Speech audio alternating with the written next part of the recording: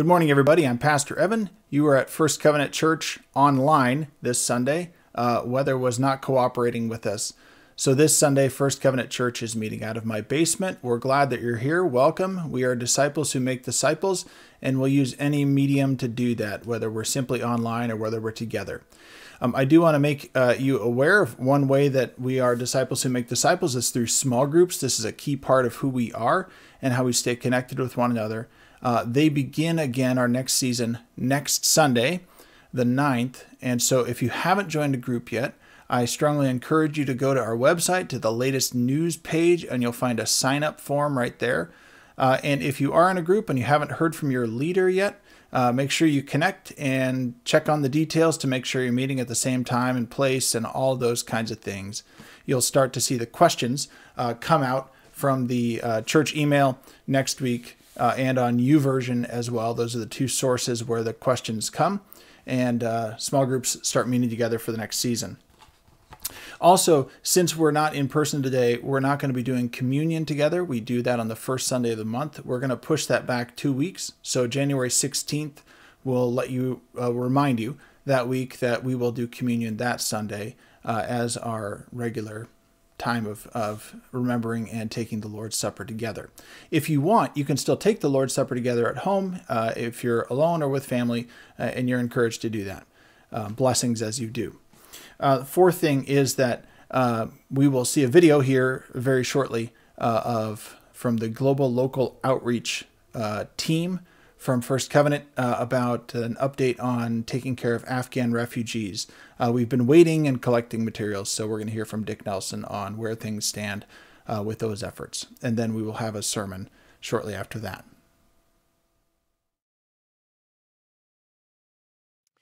Hello, Dick. Thank you for joining me today. We're looking forward to getting an update from GLOW, our Global and Outreach Ministry. So I'm just going to pass it off to you. What's going on with the GLOW team, and what are you guys looking forward to? Well, thanks, Garrett. Since we're not able to get together today, I do want to give an update to the congregation on what GLOW is doing with regard to the refugee situation.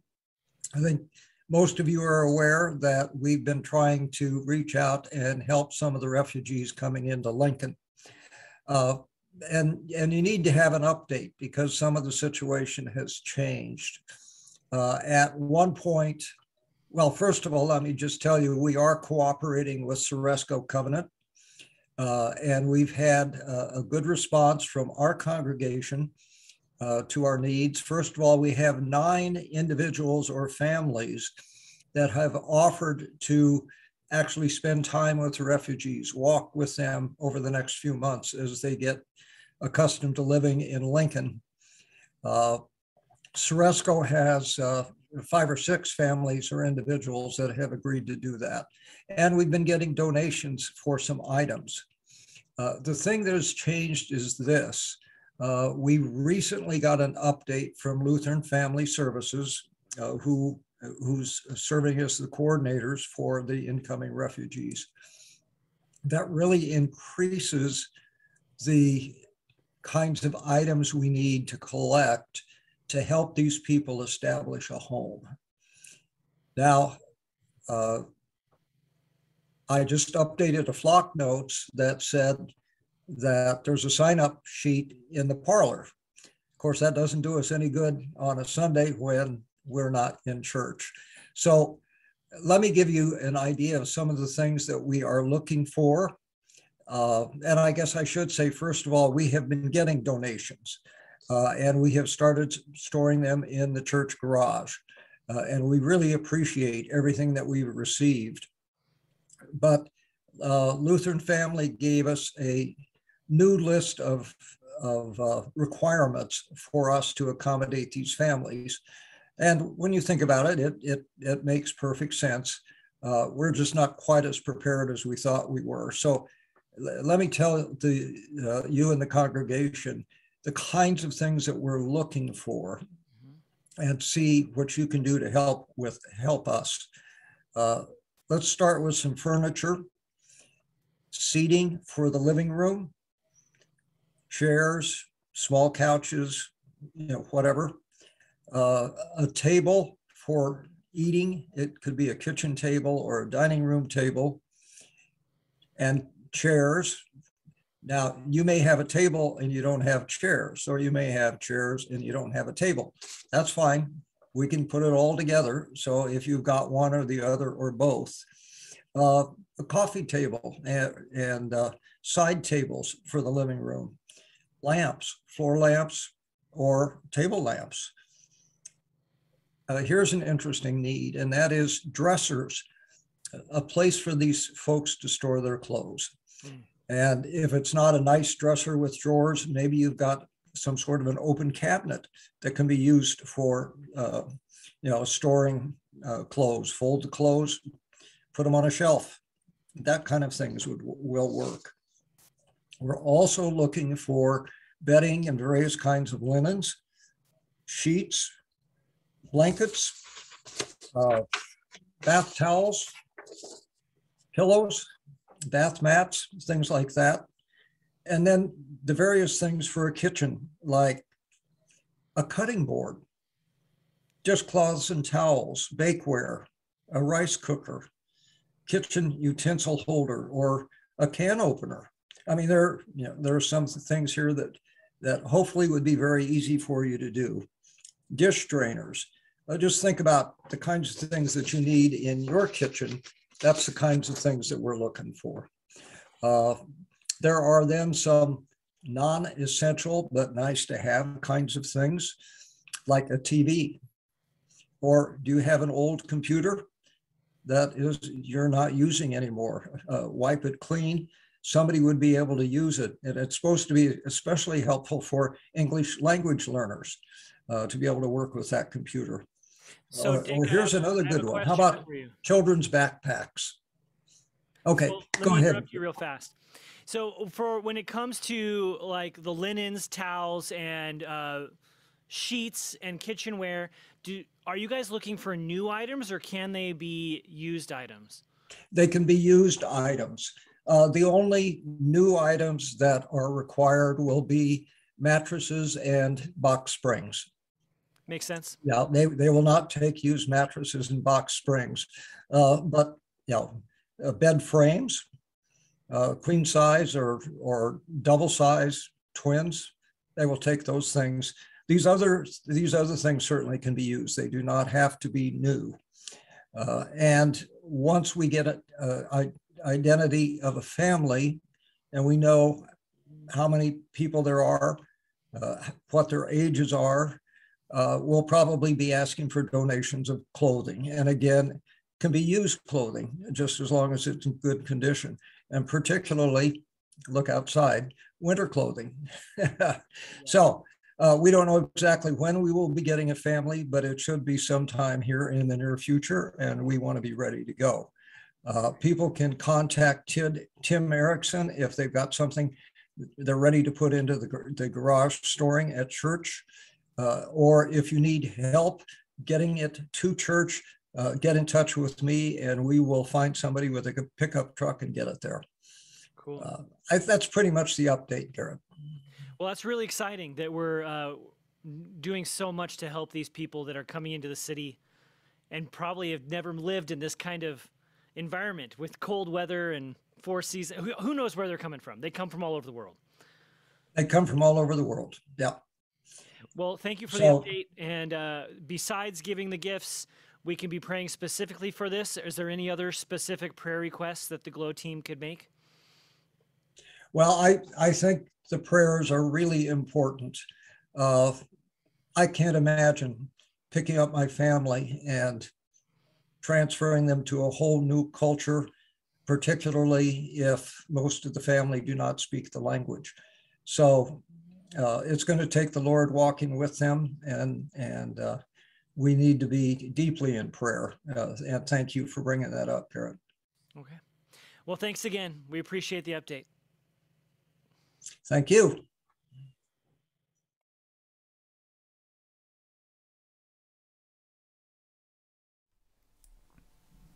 This morning we're going to be speaking out of John 1:14, and I encourage you, since we're online this morning, we get a chance to interact in a different way. As we go forward, feel free to interact with what's going on in the message.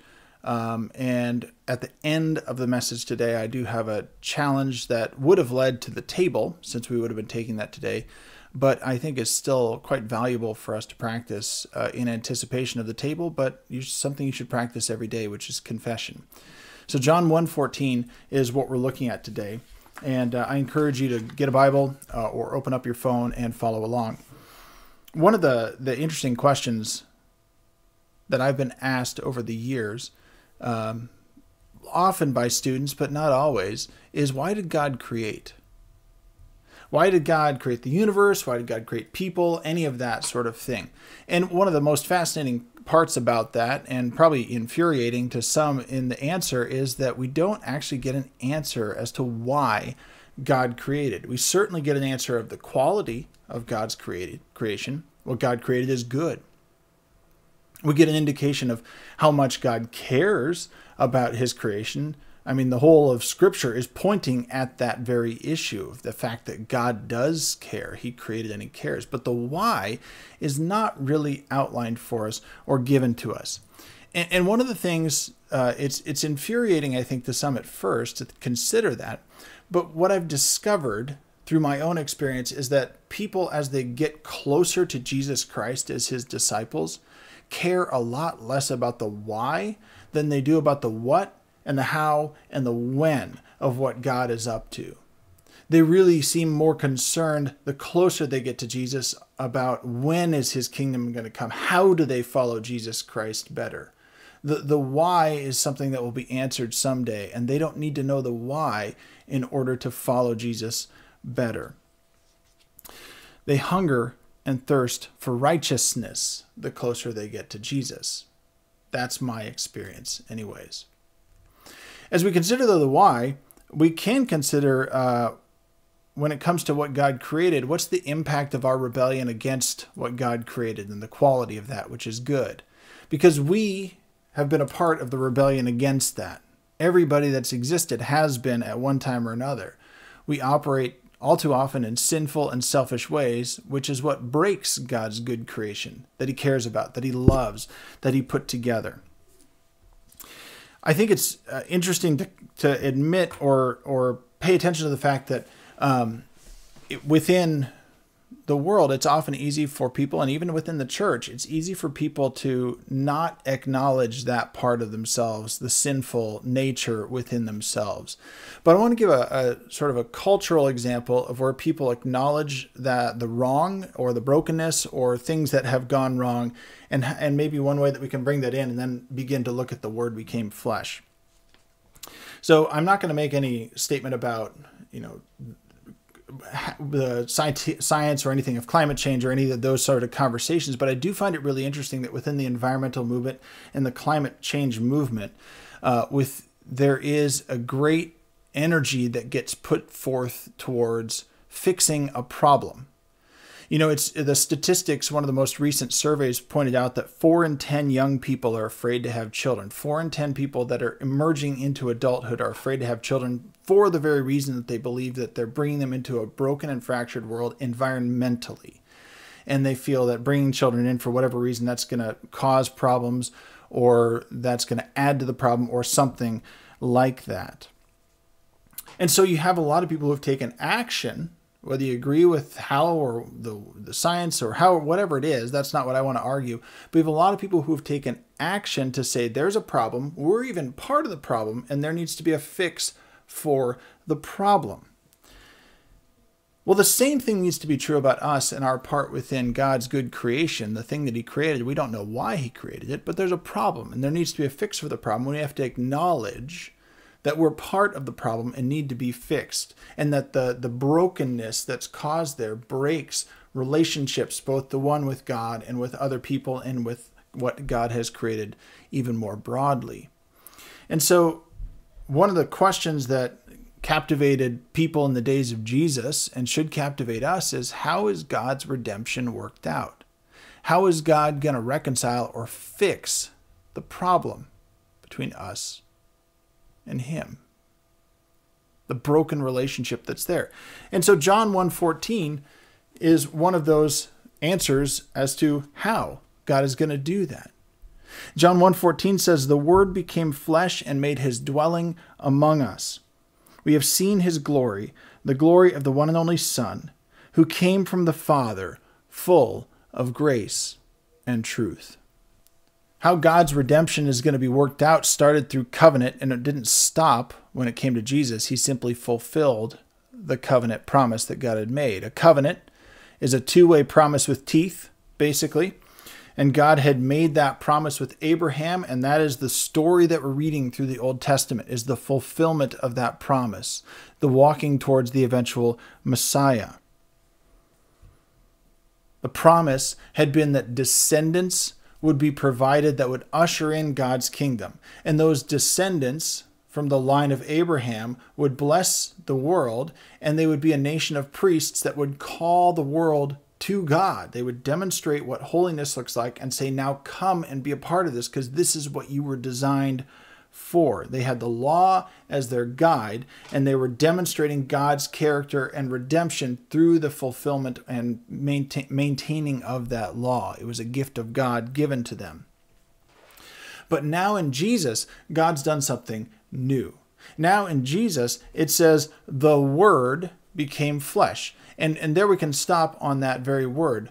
Logos is what that word is. Some people say logos, some people say logos. I say logos because it's got two omicrons. Have you heard that Greek letter recently? And those have an ah sound. Logos. Logos is a rather complex Greek word, and the New Testament was written in Greek. That's why we're talking about a Greek word. But logos was a complicated Greek word, and it doesn't just mean the written word on the page or the spoken word like I'm doing right now. If John wanted to communicate that, there are other words at his disposal. He used logos, which really means, it's where we get logic. It means the reason or the rationale, kind of the argument for why God is doing things. But it also means a reckoning, to take the parts and pieces and put them together in the whole and make sense of things. And so the word, the reason and the rationale and the reckoning of all that God was doing comes together in Jesus. And you can see that John points that out in verse 17. John says, "For the law was given through Moses, grace and truth came through Jesus Christ." The reason. As much as we can ever get a why, God's putting together a why in Jesus. He also talks about the Word became flesh and made his dwelling among us. When he says flesh, when John says flesh, he simply means human. That God somehow is in a human body in Jesus, and that's what flesh means. I contrast that because when we read someone like the Apostle Paul in, say, Romans, Paul uses that exact same word, flesh, but he is meaning, most of the time, the sinful nature of humans. And we know that Jesus didn't sin. So he's putting on the flesh, but he's not doing the sinful part. And in fact, there are two verses I want to flag for us that point this out. One is Hebrews 4:15, which says, "For we do not have a high priest," that's Jesus, "who is unable to empathize with our weaknesses, but we have one who has been tempted in every way just as we are, yet he did not sin." And looking at the words of Paul in Romans 8, verses 3 and 4, Paul says, "For what the law was powerless to do, because it was weakened by the flesh, God did by sending his own Son in the likeness of sinful flesh to be a sin offering. And so he condemned sin in the flesh in order that the righteous requirement of the law might be fully met in us, who do not live according to the flesh, but according to the Spirit." What God did in Jesus is he gave his Son to fix the problem of sin. One of the enduring problems that we've already flagged, that New Testament scholar Gary Burge points out, is that the world that the Logos enters and that God loves is a place of remarkable unbelief. Both in the ancient world and today, So we have to reckon with the fact that we need a rescuer, that we are sinful, that we are in broken relationship with our Creator, the one we're designed to be in relationship with. And God is putting together the direction home in Jesus. One of the most fascinating things that I've found in John chapter 1, and particularly comes to fruition in verse 14, is that it uses a lot of tabernacle imagery within the text. So the tabernacle in the Old Testament, after the Exodus, the people are given the tabernacle, and that is the tent of meeting, basically, in the wilderness.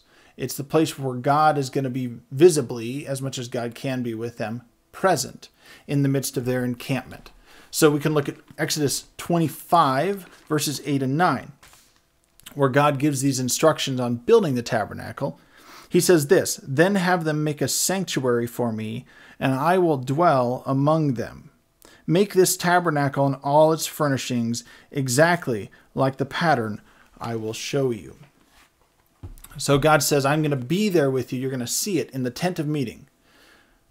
And what we can see, if we were to look at the camp and as it's described in Exodus and then Leviticus, if we could be there, we would see that the tabernacle, God's visible presence there in the middle of the camp, and everything else is built around the tabernacle. We would see that the priests and Levites camp out in front of the tabernacle, and all the other 11 tribes then they camp in circles around, a couple concentric circles around the tabernacle. They order their very life around God's presence, physically doing so. All of life organized around God's presence, both in their camp and in following the law. And then consequently, as we discover in the law, when things were unclean within the camp, they had to be taken out of the camp to either be made pure or disposed of, depending on what they were. The camp was to be a holy place around a holy God, and everything pointing towards God's presence and living in right relationship with God as the center of camp. The meaning of this, there's multiple meanings, but one meaning we can take from this, if you were to read Leviticus or the end of Exodus, second half of Exodus, you can see this. It's almost tediously in those books. God cares about the details of life. God cares about us so much. He cares about the details in our very lives. And one of the really important things to recognize that I think we sometimes miss about what they were living in the law and what we get in Jesus Christ is that there is freedom in God's order. You know, whenever I've gone into an elementary school, blessings on those of you who work in elementary schools, it's a wonderful place of order amidst what would otherwise be chaos. There is so much structure, and kids need that structure, don't they? They need that structure, and in that structure, they actually experience freedom because they know how to operate. They know what's right and wrong. And especially we can see with kids, when they are given no boundaries, they look free, but they're actually kind of terrified because they're not sure what they're supposed to do with themselves. They're not sure how to operate. They need that structure to have freedom. And God gives us that very thing in Jesus Christ, just as he gave in the law. And Jesus fulfilled the law. We have freedom in God's order. And in fact, when we think we have freedom outside of God's order, we actually have chaos is what we have. That's what false freedom is called. And so we can see God sent his Son, who the Word, who made his dwelling among us. And we get that imagery of the camp. And we've seen his glory, John 1:14 tells us. And you can see here, if we go to Exodus 40, we see the issue of glory come out, the dwelling and the glory, and they go together. It comes out. So Exodus 40, starting at verse 34, it says, "Then the cloud covered the tent of meeting, and the glory of the Lord filled the tabernacle. Moses could not enter the tent of meeting because the cloud had settled on it, and the glory of the Lord filled the tabernacle. In all the travels of the Israelites, whenever the cloud lifted from above the tabernacle, they would set out. But if the cloud did not lift, they did not set out until the day it lifted. So the cloud of the Lord was over the tabernacle by day, and fire was in the cloud by night, in the sight of all Israelites during all their travels. This, where we see the cloud of the Lord, and also when Solomon builds his temple, the cloud comes into the temple and inhabits it, so much that the priests can't even stand up, let alone enter it, like Moses can't enter it.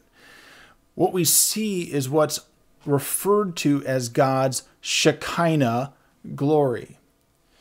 It's actually, the word Shekinah is not actually used in Scripture, but it gets used within the same period of time and into the New Testament to reference God's glorious presence resting on his dwelling place and among the people. And so it's really interesting that that the word that gets used in the Greek in John 1:14 for dwelling, which means pitch a tent or encamp or take up residence, sounds like Shekinah. So you have he made his dwelling, and we've seen his Shekinah, eskenosen, or skene is tent in Greek. Shekinah sounds very similar to that, and scholars have made note of that. His dwelling and his glory go together. His glory dwells among the people, and we see that in Jesus. Whereas the law given in the Old Testament was a good thing, but it was simply a shadow of what was to come. Here we have the real thing in the Word. The demonstration of what godliness actually is in the human person in Jesus Christ. The Word become flesh. It's theory versus reality in so many ways. Just as we can theorize on what a good or a saintly person is like, if I ask you to think through, and maybe you can even comment on this if you want online, but if I ask you, who's a saintly person in your life that has impacted your behavior positively, that's different than just saying, what does a saint look like? When we picture the person, then all of a sudden there's reality. I want to emulate that person. The Word became flesh and made his camp with us. That's what God has done through Jesus Christ. The implications of this that I want to point out are a couple. And one of them I would just centralize around, two questions, they kind of get at the same thing. One of them is, how is your life organized to reflect God's glory? Everything about the Israelite camp was aimed at the Shekinah, the glory of God among them. You could ask it this way too. Is every action of your life geared to be a yes to Jesus dwelling among you? A life centered around Jesus provides freedom. A life in Christ provides that freedom. So when we ask questions like, what's God's plan for my life? What does he want for me to do in this life? We actually begin to figure that out when we make Jesus our first love and center our life around him.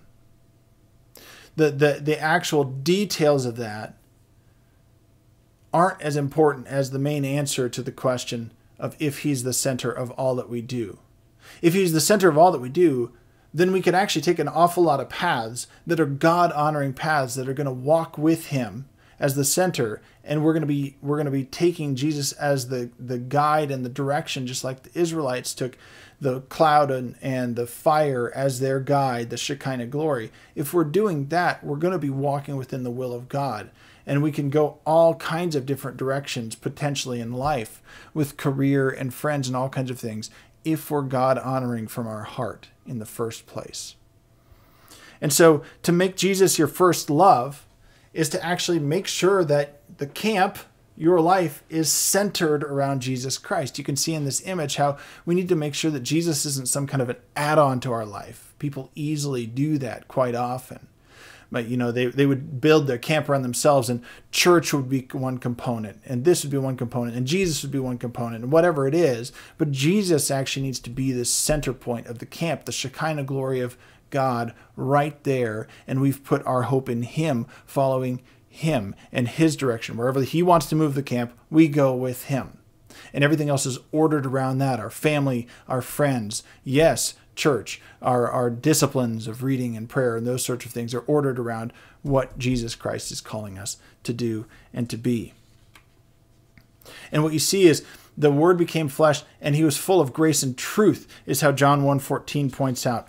That idea of grace and truth, sort of a packaged term, means the constancy and reliability of God's character and salvation. So if we've made Jesus the center, we can rely on the fact that God's going to take us in the right direction because Jesus is the center of the camp, and everything else is going to fall in place from there. If we make him one of the tents around ourselves, we're bound for failure, and we are not living in freedom. And so the question becomes, how do we get there? Because God gave his son to fix the problem of sin. He gives through that son an invitation to new life. And the question is, have we taken the invitation first and foremost? Have we said yes, not just to Jesus, but to making him the center of everything we do? And if we haven't done that, then that's our first step. If we've been at this business of church forever, but have never said yes to Jesus, or been kind of next to the story, but have never said yes to Jesus, now's the time to say yes to Jesus. But importantly, for those of us who've made Jesus the center, and sometimes we feel like we still don't follow the direction terribly well, let me end by saying and bringing you into an important discipline that we need to do regularly, which is confession. Because if the problem is sin and it's our broken relationship with God, the problem is that we're not really listening sometimes to God because we have things that are unclean within the camp of our lives. And they need to be taken out.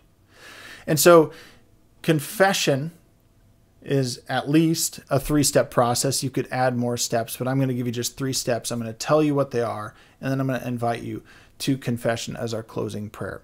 And that is, we admit that there's sin in the camp. The camp is unclean and not focused. We all have that. Every day we do things that dishonor the Lord, that sin against God. Every one of us, even if we've said yes to Jesus, we've done this every day, and we need to make sure that the sin gets out of the camp. Because then we're not focused on the Shekinah glory of God in the center. We're focused on the sin that's in the camp. And so we admit, God, I'm sinful. I've done this and this and this. We need to be specific about those sins. From there, we acknowledge belief.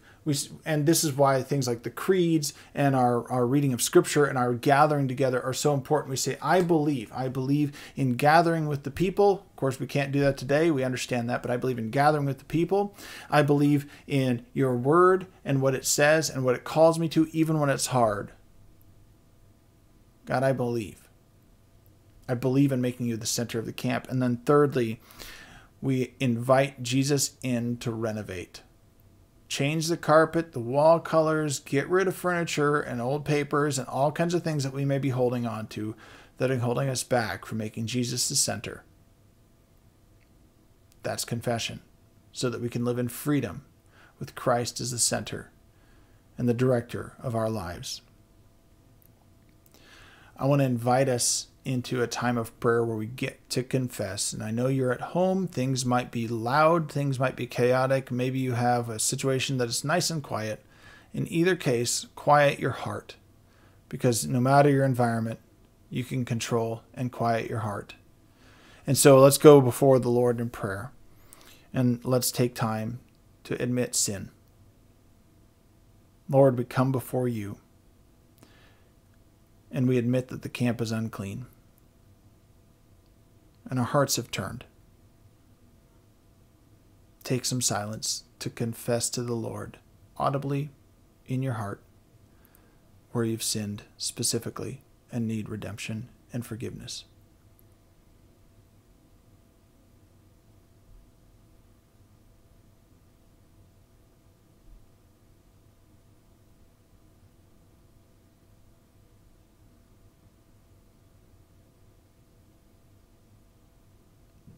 Lord, we also acknowledge belief, not just what we've done that's wrong, but we acknowledge that which is good and that which is true and only found in you. Reaffirm in us the things we need to do to make sure that we don't allow sin to come back into the camp. Reaffirm in us the conviction of gathering together with your people, of gathering in groups, of reading your word, of praying. Lord, reaffirm in us those things that we need to do of times of solitude and silence before you, of fasting, of worship. Lord, we believe. Help us believe all the more. Help us reinforce those beliefs through our action. And finally, Lord, though it seems dangerous, it's actually life-giving. We invite you in to renovate.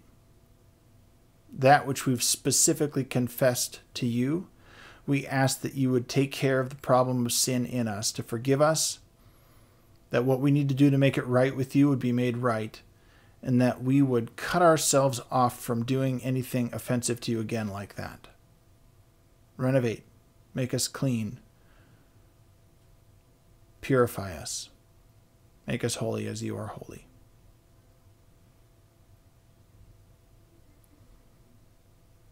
I'm thankful we got to spend the time together. I'm also prayerful that this is just one of those anomalies throughout the year. Thanks for joining us this morning, for joining me this morning, and I look forward to gathering with you again soon. Amen.